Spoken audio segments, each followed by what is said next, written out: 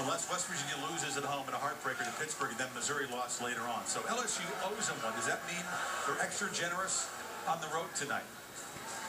Calling the game, obviously, you can't make the pick as badly as you want to, but give us a key. I think a big key is West Virginia has to start fast. Make no mistake. LSU relishes this intimidating atmosphere. This is truly, in my opinion, where LSU plays their best. So to match that, West Virginia has got to be able to get a turnover. Something big has got to be able to happen early to get the crowd into the game and to get West Virginia to believe that they can win. If they don't start fast, they've got no shot. Players say they have belief.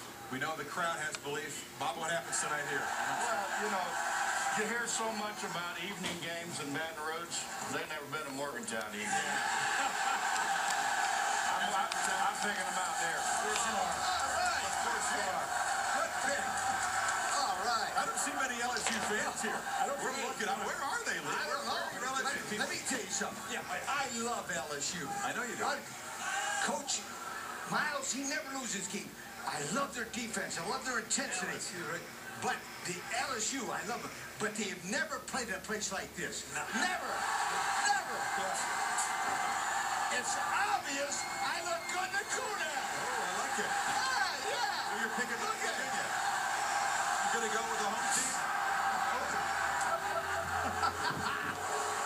The late curveball. He breaks the streak. First time he's picked the road team in week 4. I knew he was going to do that. I almost brought the musket. Bob, great job. We appreciate it. Good luck in basketball. Primetime game on ABC. Enjoy your football Saturday, wherever it takes you.